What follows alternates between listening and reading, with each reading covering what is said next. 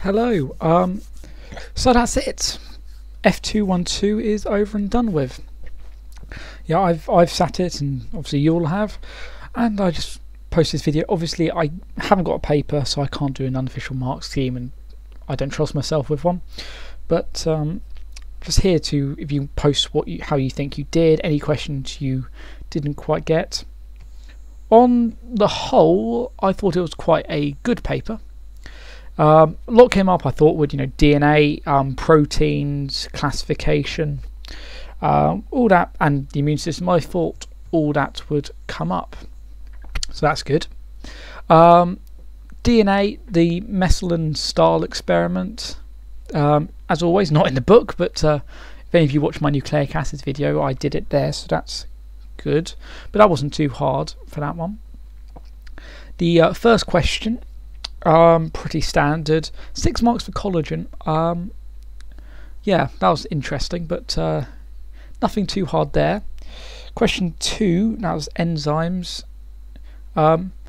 Seems quite a few people got a bit confused by the first question, where you just had to write it was enzymes as a group of molecules.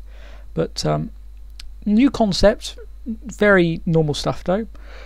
Question 3 was the phagocytosis one, and oh yeah, I thought TB would be the disease, so that was pretty standard. And phagocytosis, 7 marks, maybe should have been 6 marks, but that wasn't too bad.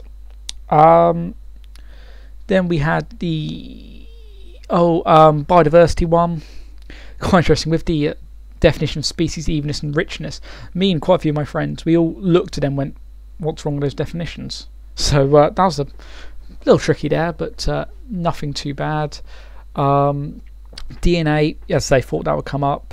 Can't see many problems occurring there.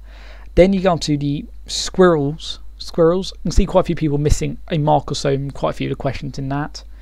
And then in questions about the Irish potato famine, same again, using a few marks. 7 marks on selective breeding. Bit harsh. That's quite a lot for selective breeding. And then the final question, very simple, just knowing your basically knowing what phylogeny is, and knowing the taxonomical ranks. So yeah, on the whole, good paper. I think probably an A will be about 70, maybe a little bit higher, but it was good paper. So yeah, comment how you did or any questions, and well done. You can relax now unless you've got chemistry tomorrow. Right, goodbye.